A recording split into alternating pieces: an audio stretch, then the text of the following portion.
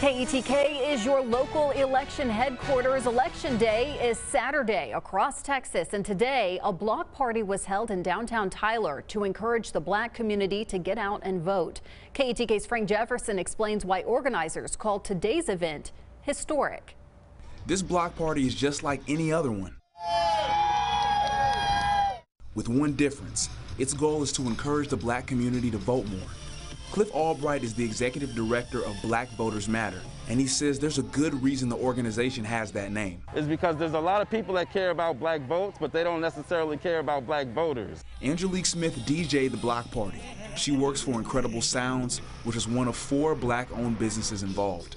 The event meant a lot to her. I took off from my actual full-time job so I could come out here and do it.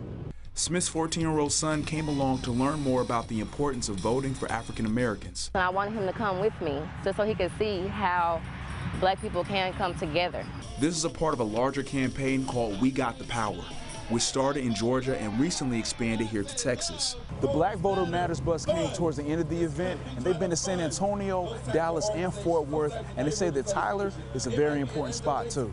And so we want to be in East Texas, where our folks are at. Well, again, where not a lot of times they don't get a lot of support, get a lot of resources. One of those resources is Dr. Shirley McKellar, Tyler City Council member for District 3.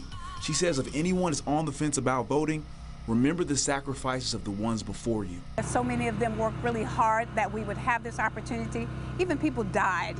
Whether you do it for yourself, your community, or your ancestors, your vote matters. Frank Jefferson, KETK News.